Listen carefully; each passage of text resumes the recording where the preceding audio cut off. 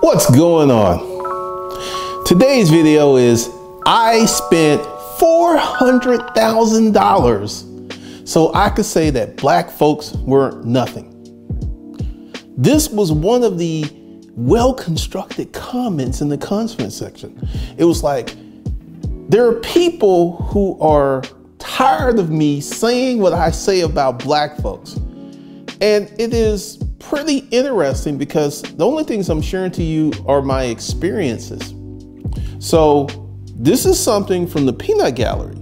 Once again, shout out to all of the progressive, positive, intellectual, nerdy black folks who are watching this channel and leaving these beautiful, well-constructed comments.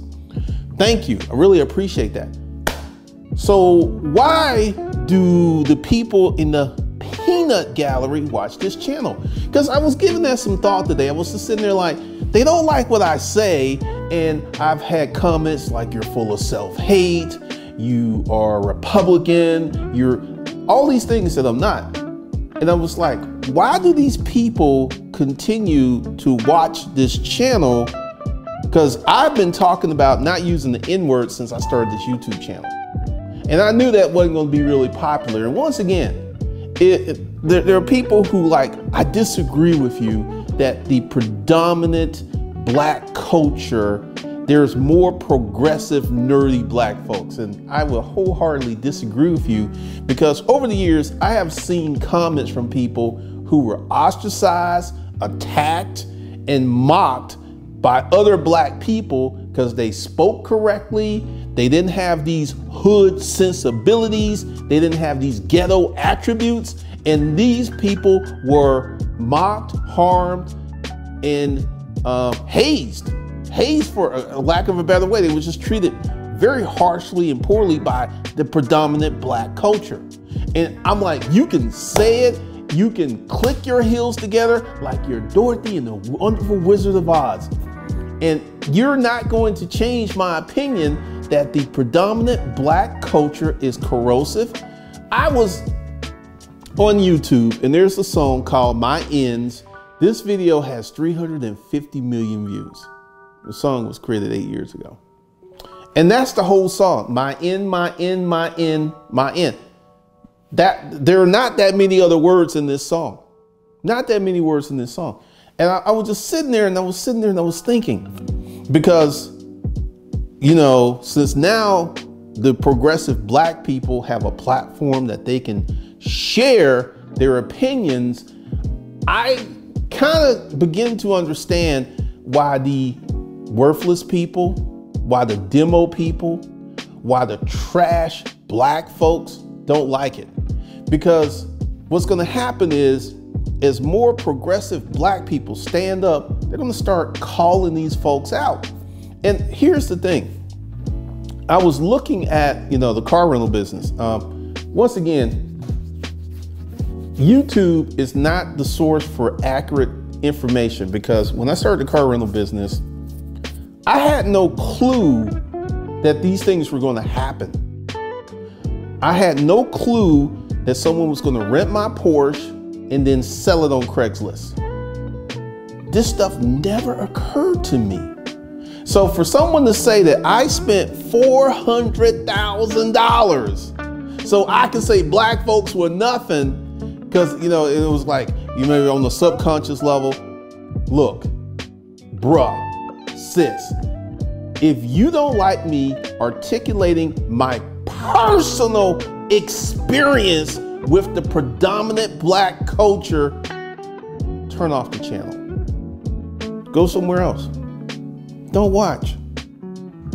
Because I have a reason why you guys are hanging around here. Like, the progressive black folks are like, man, thank you. I've been thinking this way. I've been feeling this way for years. I've been thinking this way for years. I see it in the comments every day.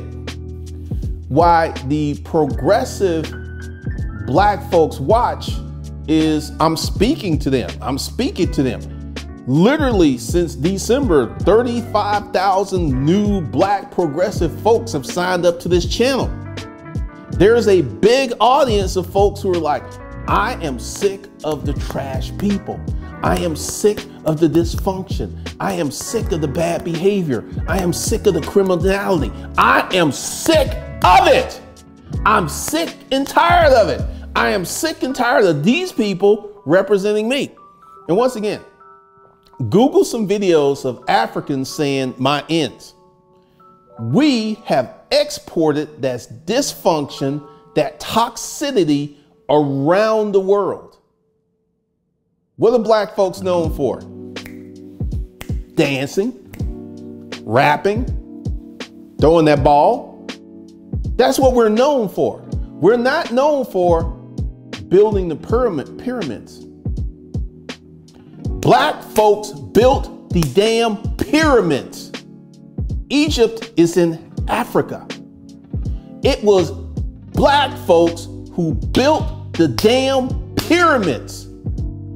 We're not known for that. We're not known for the math and the technology and all of the advanced stuff that happened eons ago. We're not known for that. We're known for foolishness. We're known for criminality. We're known for single motherhood. That's what we're known for. And the progressive black folks who do not exhibit that behavior are tired of being affixed with the nomenclature of hood personality types. Because like when I saw that comment that I have a subconscious hate of black folks, I feel that I'm fairly articulate, and I've not said ever on one video that I hate black folks. I hate the bad behavior. I hate the fact that I had 18 black folks arrested for stealing my cars because these folks didn't have the common decency to bring my car back after they weren't paying for it. This is what I relay to you, and this is what the progressive black people love. I relate to you real life experiences. I'm not making this stuff up. I was literally forced out of the car rental business. Number one reason I got the car business was attrition. I lost 14 cars in 8 months. I mean, that's almost 2 cars per month. That's really, really high, because here's the thing with the trash people. And I have seen it up close and I've seen it personal. There is a strong correlation between poverty and filth. I have seen it. I have got my cars back that were so messed up, that were so trashed that I didn't even want to take them to the car wash. People feel that it is perfectly acceptable to drive a dirty, filthy car because that's how they live.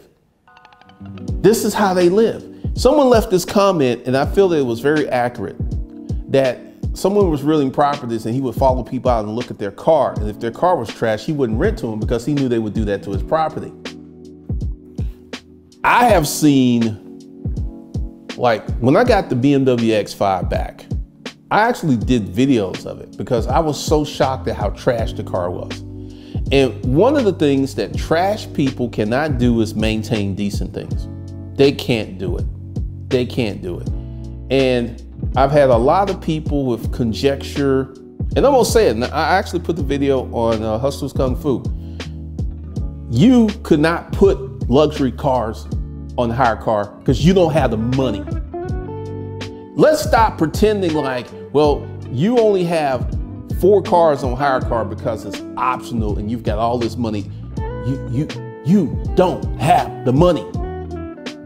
You don't have the money. So let's stop pretending like you got some money and stop. Like, once again, to all of my hardworking entrepreneurs who are making the best of what they can do, I'm not talking to you. I am talking to these people who feel that they're smarter than me, but there is no evidence. There's no physical evidence. There's no practical evidence of that being true. They say it because they are hood trash people that like, yeah, he failed because I don't like him. So he failed, and they're like cheering and they're cheering and they're cheering. right? Now, I'm about to say something. How many of you could take a $400,000 loss and it doesn't impact your life one way or another?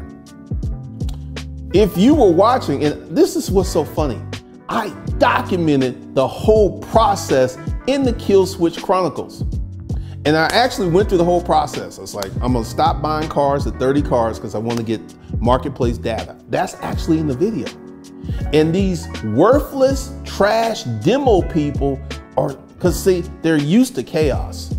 They're used to chaos. They're used to dysfunction. They're used to it. So it's like, yeah, he failed. And I even saw some simp talk about all these folks with money. Translation, I don't have any money. Or, you know, and I'll continue to be successful. Now, once again, to my hardworking entrepreneurs who are just starting out, who don't have money, I am not talking to you because you guys are busy working on your businesses. You're doing what you can to grow and you're not throwing all this shade. I am talking to Trash Nation. All right, hear me and hear me well. Your ideal of success and my ideal of success are vastly different. I personally, at where I'm at in my life, don't feel that $25,000 a month for a car rental business is successful. I don't feel that's successful. I have other businesses that make way more money with less investment. So I look at that because once I got the data and I was just sitting there like, man, I am sick of these people. And I'm gonna tell you, I have a record of closing down businesses because I don't like the customers. If we will go back in time, if you care to search, because there's a lot of videos to go through, you would have to go back to about 2014. I shut down the resale business because I didn't like those motherfuckers. They were needy, they were cheap, they were jealous. Literally, I had white dudes who had a 4-hour hangout about me because I actually had a storage auction book. I was selling the book, I was making money, and I was teaching classes. And they felt that I should have contributed to the community for free. And I was like, I got so fed up that I was about to quit YouTube because they were on me. They were making videos, they were making alternative channels to mess with the people who were supporting me. It got stupid. I actually sued people to get them off me, to get them up off me. I actually had to file lawsuits. And one dude's wife called me crying, like, please don't sue us, we don't have anything. I was like, your monkey ass husband needs to stop making videos about me. And you know, this is what this woman said. She says, if you make another video about this man, I am divorcing you. And that when I started filing lawsuits and you know, and they did one last hangout and he's like, yeah, he's suing me, he's suing me. And my attorney says, I will lose. That's when it stopped. That's when it stopped. I had to take it to that level to get these folks off of me because here's the thing, to the peanut gallery. The things that I articulate, the experiences I share are my real life experiences. I'm not making this up. I wish I was making it up. I wish I was making it, like today, I'm waiting. Also, James, Hire Car does pay for stolen vehicles. They're doing it because this is the process. I had to sign an affidavit, had to have it notarized, I had to mail it back in, and they're doing the valuation of the car and they're gonna cut me a check. So I actually had a black woman, single mother with 4 kids. How do I know this? She told me. I'm a single mother with 4 kids and I don't have time to be doing this stuff with you. And oh yeah, I had to buy a tire for that Range Rover. I kept hearing about that tire. This woman, because she wasn't paying me and I cut the vehicle off, she got mad, she got vindictive, and she did something with this Range Rover. I'm like, I am out. I'm tired of dealing with that behavior. I'm tired of dealing with trash attributes. So you're not paying me You know, we have a contract. I provide you a vehicle that's serviceable, that you can drive, and you pay me. She breached the contract. And then because I actually had a way to get around it, she got mad and she did something with the vehicle. She actually did something with the vehicle. And this Range Rover wasn't stolen once, it wasn't stolen twice, it was stolen 4 times. And part of the issue is, and this is something that happened because when I started the car rental business, I was renting cars out of my house. Big mistake. These black folks have never seen a successful black person living like that. Living in a big ass house, driving the BMW, driving the Porsche. They've never actually seen that in real, because like the guys who tried to scam me on the X5, he was like, nice Porsche. They be noticing, they be watching your pockets. They be watching your pockets. And every time I dealt with a trash or demo or worthless person that realized that I had a certain level of influence, this is when the fuckery begins. Because once again, this is why I'm not showing any more receipts. I'm not posting anything up because I'm just making myself a target. You know, I realized that as I was going in because I felt, once again, because I was ignorant, that by, you know, providing receipts and showing you guys that I could back up what I say would be helpful. What I have found out that has been a hindrance in my forward progression because trash people are jealous and they're haters. Like this guy who tried to scam me and said the car needed catalytic converters and didn't need catalytic converters. He and his wife tried to scam me because I was driving the red Porsche. I was doing significantly better than them. And I don't like tell people that I'm renting cars out, my personal business. I don't even bring that up. It's like you rent the car. I was so glad to get that office complex for them to pick up the cars. I do not tell people what's going on. But people are real quick because the number of cars that I shut off, because I should have tracked that, over half of them figured out that I cut the car off. And this is when the games began. This is when the fuckery began. This is when people started keeping keys. I had one guy, he said, I'll give you the key back if you pay me for that tire I had to replace. This is what this person said to me.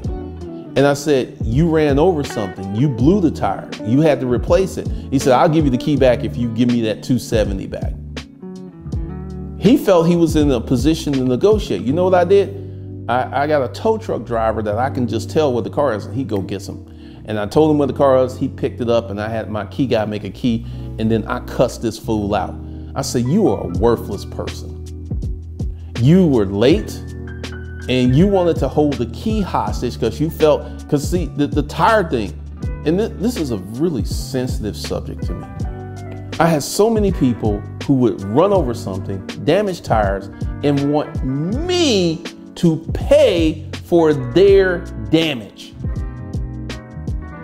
Like, you know, once again, these trash people, and it was a big thing because I had this one girl, she's like, she flattened 2 tires and she's like, yeah, you need to fix the car. I said, no, you need to fix the car. If I have to have that car towed and fixed, I am not renting to you anymore. And she's like, but I need a car. I was like, you need to fix those flat tires. And guess what she did? She pulled the money out her ass and she got those tires fixed and she rented that car for 2 months. I started talking rough and reckless to these people because I was just sitting there like the lack of responsibility. And this is the big issue. Like I used to be married and guess what? I got married before I had kids. And once again, my ex-wife, and I've said this, you could be a progressive black person, but you could be married to a non-progressive black person. My ex-wife was a hood rat, which I didn't realize this until a long, long time ago. Because one day I was walking around Sandy Springs and it hit me, it's like, oh my God, she's a hood rat. This is why my ex-wife would not work with me. I'm gonna tell you a story, and I don't think I've ever told this story here on YouTube. I had just got out the military and I was working in the hospital and I signed up for ITT Tech because I felt that tech was going to be the future, and I was right. And what I did was set my work schedule up where I can work Baylor. And Baylor is where you get paid for 40 hours, but you work less than 40 hours because you're working every weekend, right? And I set this up so I could go to ITT Tech.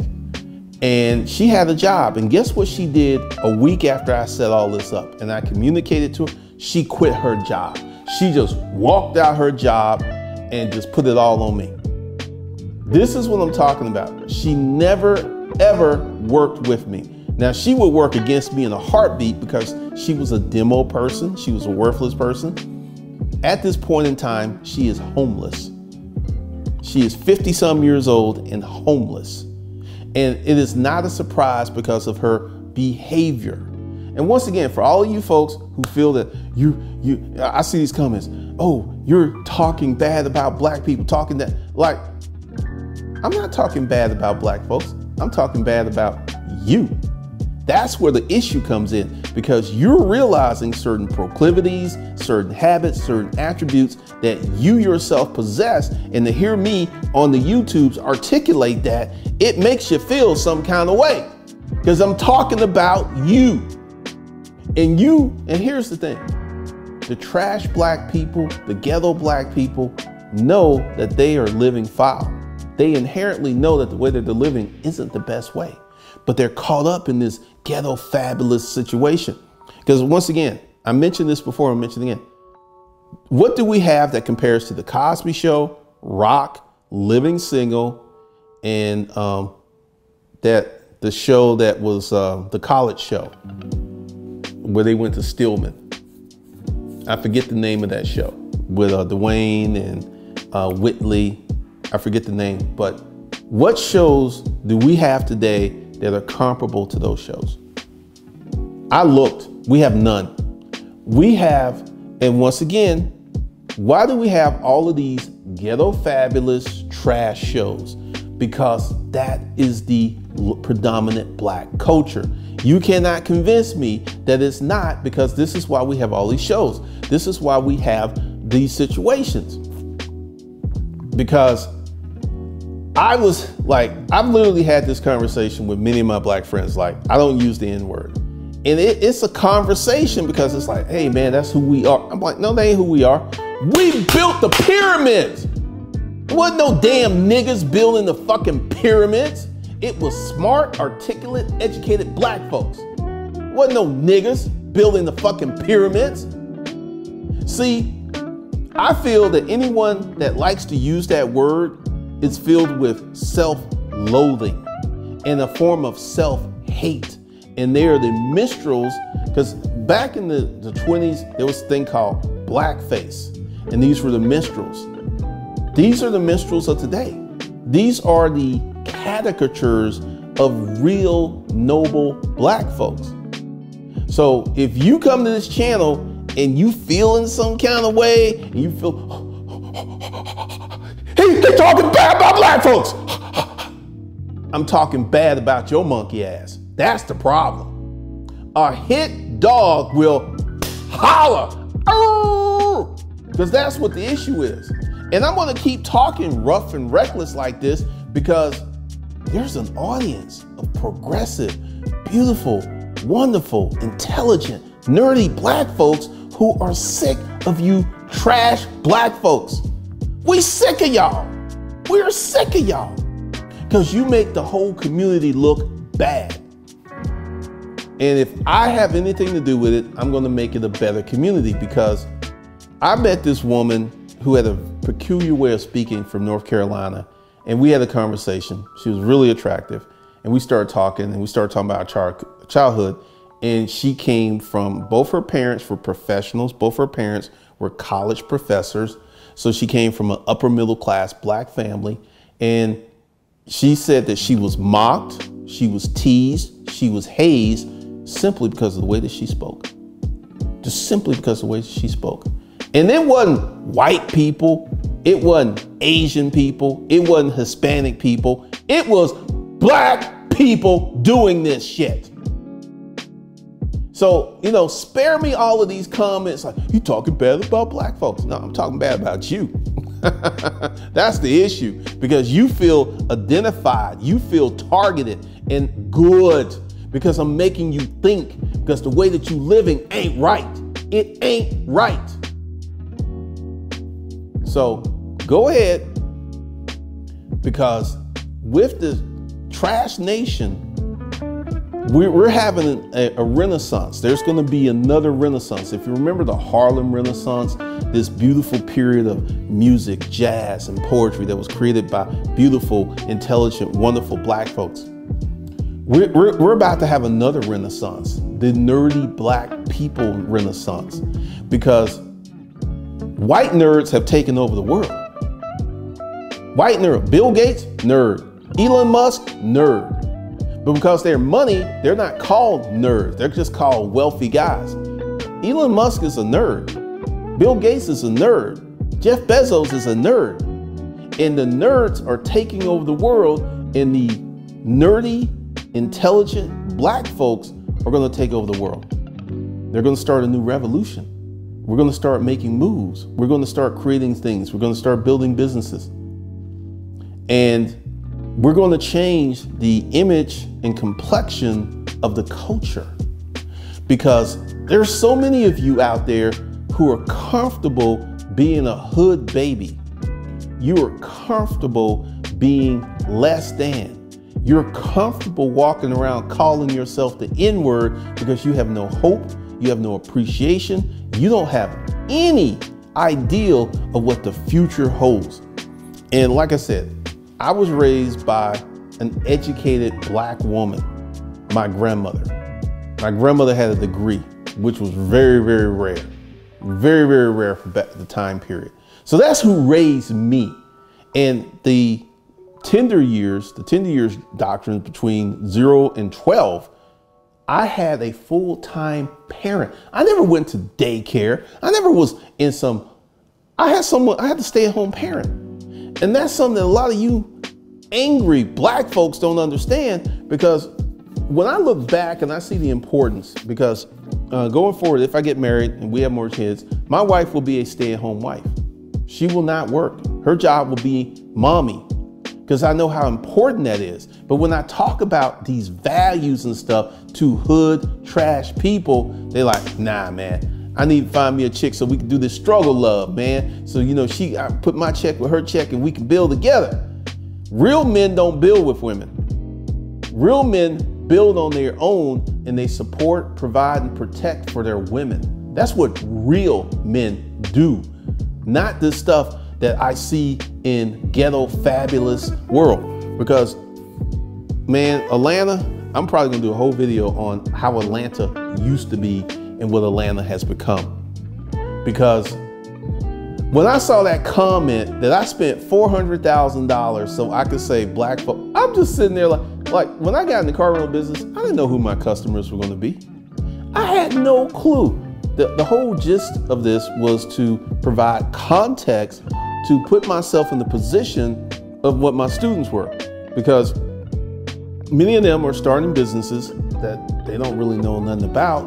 And it was really good for me as an educator, because now I'm like, oh, okay, this is what they're going through.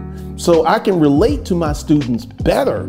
I can be a better educator. I can actually, and it opened my mind, because all my businesses have been online. And this is the first, and this was an online business. And one of the things I learned, that when you deal with the public, like, you know, I had businesses dealing with the public before, but I've never had situations like this before. Never happened. So once again, I'm going to be a better educator. I'm going to keep talking this stuff. So if you are a trash black person, be aware that you come to the Institute of Economic Thought, you're going to hear bad stuff about your kind. That's what you're going to hear, because I am, for one, sick and tired of you. I am sick and tired of you representing me and casting this image, because I am a nerdy black man, and I am proud to be a nerd. I am proud to be an intellectual. I am proud to be smart. I'm proud of that. So if you are one of my cohorts, one of my progressive, intellectually nerdy black folks, salute. I appreciate you. know that you are loved here.